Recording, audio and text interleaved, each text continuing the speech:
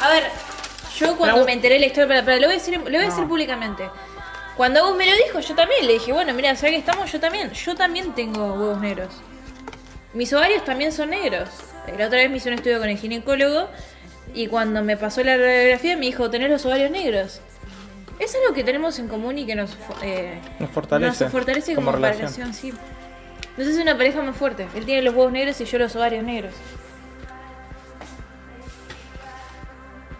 Es porque somos compatibles. Está bien. Él es de Tauro, yo soy de Cáncer. Él tiene los huevos negros, yo los ovarios negros.